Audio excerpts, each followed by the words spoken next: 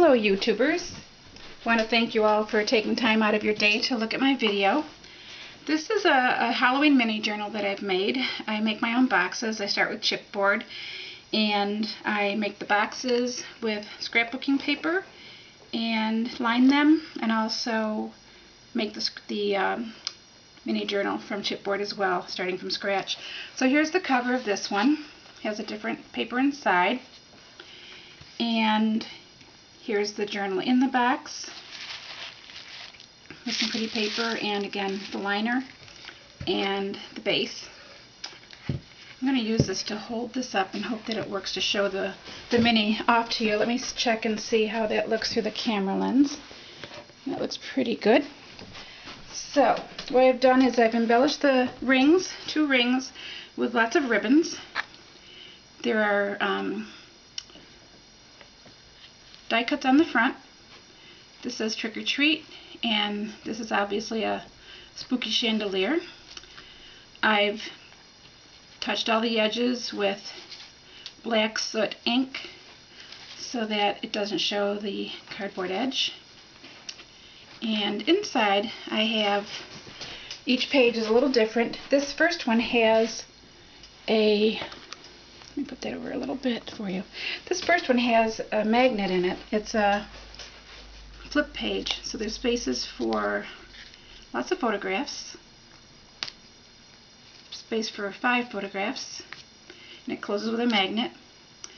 My ribbons are all attached on the front and the back with buttons. The next page has lots of tags. You can see each one is a little different. I've made them all from scratch. I put little rings and little bling on them. They have blanks in the back, so they look a little spooky.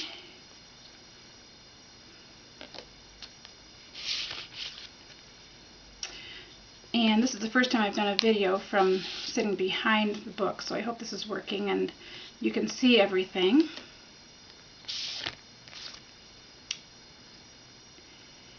And this is the last one in here. I cut the pockets with a die cut machine and put a little extra.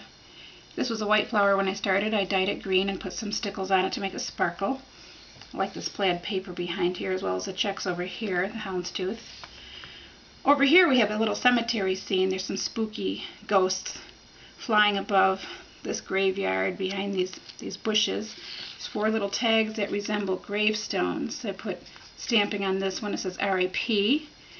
And on the back there is a spider, and I've enhanced his body with a big gem. So that's one tag.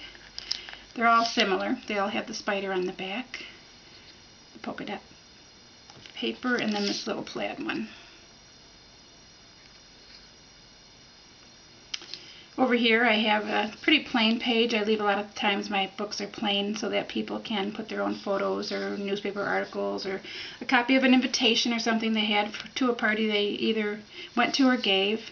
A couple little tags. They're blank on the back. I inked them up with some pink ink to match the paper. And this is a little chipboard embellishment. This says Scary. I think this is very pretty. I left this plain because it's like a panoramic view. I did stamp a spider web up here, but I like this purple a lot. You can see this is a companion to the bottom of the box actually. There are 2 tags in here. This is a photo mat, 2-sided photo mat. I stamped a chandelier on there as well. And this is a little photo book, a little journaling space inside. I punched this. It says Boo up here. Placed a chandelier sticky embellishment there. It has a little raised edge. Then inside, when you flip it open, here's the punched edge. Here's a place to write some journaling, another place for a photo, and another place for a photo. There's a little house stamped on it with a bat.